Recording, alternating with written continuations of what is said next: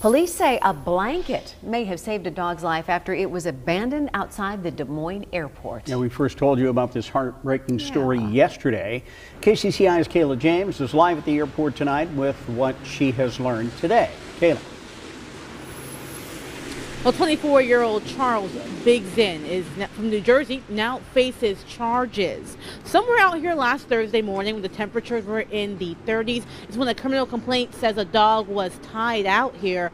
An airport employee is the hero of the story. Now, let's take a look at the dog. Her name is Allie. She was renamed by the ARO as they took care of her. The criminal complaint shows she was found by the airport employee tied by a short leash to a post outside the airport.